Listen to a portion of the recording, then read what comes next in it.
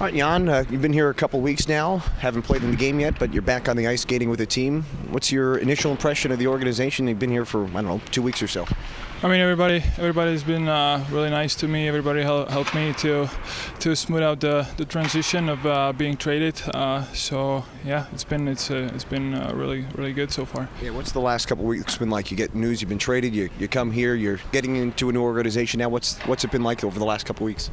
I mean, it's been hectic. You know, it's the first time for me. I've been traded, so a lot of new things, a lot of new experiences. But you know, I'm really happy to start a new chapter in my career. Yeah, were you like? What was your reaction when you get traded? Were you surprised? Do you see it coming? What was your reaction when you get the news that you've been moved to the organization?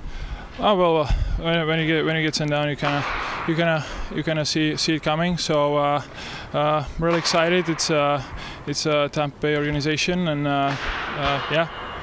As you work to get back on the ice, maybe playing this weekend, still to be determined as you recover from an injury, what are you hoping to bring to this organization as you have a new start here with the Crunch and with Tampa Bay?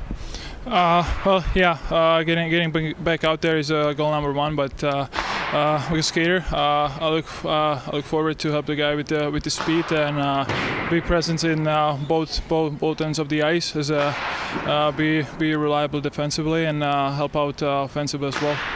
What's the impression of this team that you've seen now? A couple games as you've been watching. What's the impression of what this group can bring and what you can add to it on the ice?